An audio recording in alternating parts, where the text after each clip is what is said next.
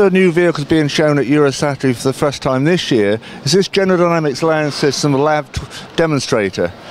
This vehicle has got a new power pack consisting of a Caterpillar 450 horsepower engine coupled to an Allison transmission, and it has the latest double V hull for enhanced level protection against mines and IEDs. The crew compartment is at the rear, and that is fitted with special blast attenuating seats.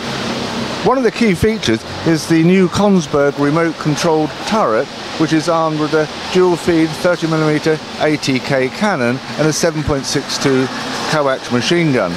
The installation of these remote turrets onto vehicles saves a lot of space inside the hull, which allows more dismounts to be carried.